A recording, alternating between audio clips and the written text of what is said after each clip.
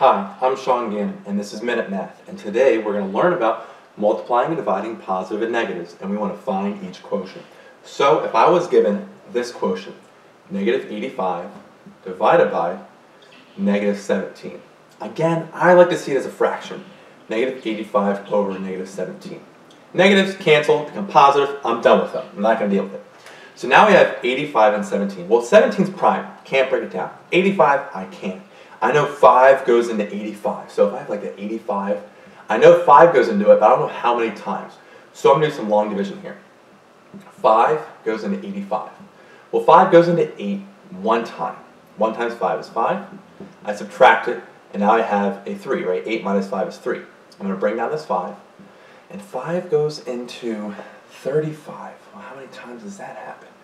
5 into 35, oh, that's 7, right? 7. 7 times 5 is 35. Goes in evenly, and we're done. So 5 times 17 is 85. Well, I can't break down 17 anymore, so 5 times 17 is what's left. So 85 is 5 times 17, which works out great, because now we just have 17 in the denominator. They cancel, right? The 17s cancel, and now we're left with 5 as our final answer. So again, let's recap. We had negative 85 divided by negative 17, right?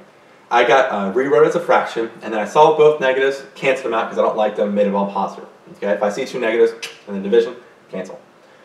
So I know 5 had to go into 85. So I tried to figure that out. I used long division. 5 into 17, or 5 into 85, 5 into 8, one time. 1 times 5 is 5. 8 minus 5 is 3. Bring down the 5, 35. 5 goes into 35 7 times. 7 times 5 is negative 35. We subtract them.